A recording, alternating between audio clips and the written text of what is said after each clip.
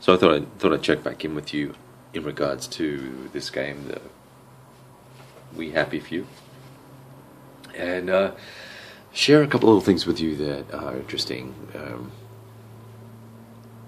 As always with a game, you know, you can look at it and go, "Oh, well, that's pretty simple, pretty straightforward, no big deal."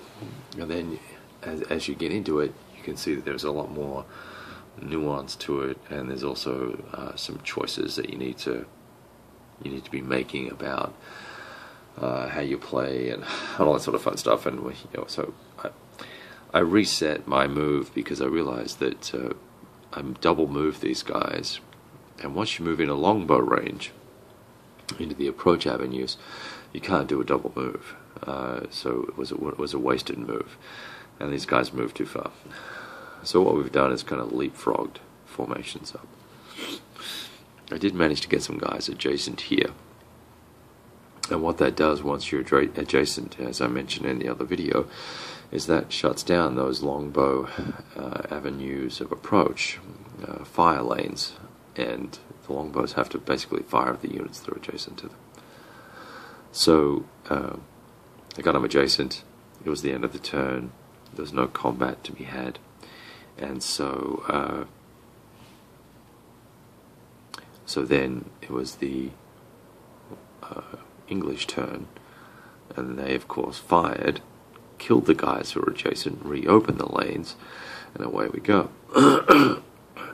Now I'm looking at a situation where I want to try and get, I'd just done a rally here, so I've rallied these guys, got them off their disrupted mode into this mode, so that now this guy can advance one, become disrupted, advance another one, and then take a step loss.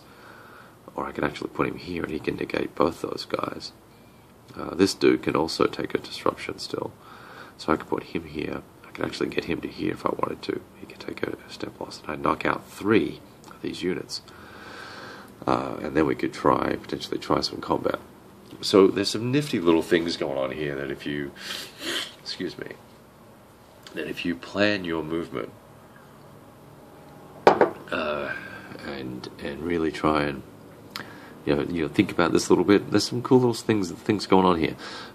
So once again, as a medieval era system, I really like this. It's just pretty straightforward, nothing too complex, but there's some thought that needs to go into the tactics that are being applied for the given battle that you're fighting here. So I'm enjoying it. It's occupying my time in a hotel room, which is better than watching TV. All right, we'll talk to you later.